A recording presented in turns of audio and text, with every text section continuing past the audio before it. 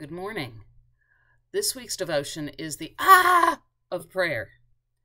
At our clergy retreat, one of the questions they asked us is, what do you need right now? And my honest answer was, I don't know. Sometimes when you get stressed, or your life gets crazy, or when your to-do list needs 40 hours a day to get things done, or when things seem to be falling apart, you may know that you need God's help, but have no idea what you need. So you just don't know what to ask for that will get things back to normal.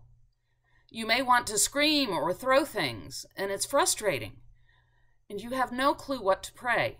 Well, this week is Pentecost, and we remember the gifts of the Holy Spirit.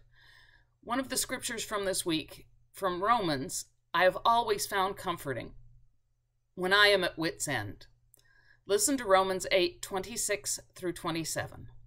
Likewise, the Spirit helps us in our weakness, for we do not know how to pray as we ought, but that very Spirit intercedes with groanings too deep for words.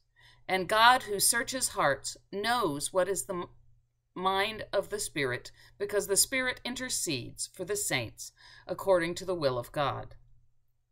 That's one of the most comforting things I have ever heard. When I am stressed and frazzled, it reminds me that God already knows what's going on. God knows our hearts and minds. When all we can think to pray is, "Ah!" or "Help!" the Spirit takes those desperate cries and carries them to our loving Heavenly Father. We may not know what we need, but the Spirit does. The Spirit intercedes for us. And that very thought that God will intercede and will understand my stressed out cry of frustration gives me peace. I shared a meme on Facebook this week that was one of those felt message boards that they often found in schools and churches growing up, where you stick the letters into the felt grooves. At the top it said, "Dear Jesus," and then just a ridiculous jumble of letters pushed into the felt. They overlapped, they were stacked on top of each other, many were upside down.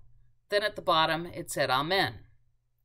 And underneath it, it had God's answer, "Don't worry, I've got you. And hey, P.S., I love you." I think that's exactly what this passage is about.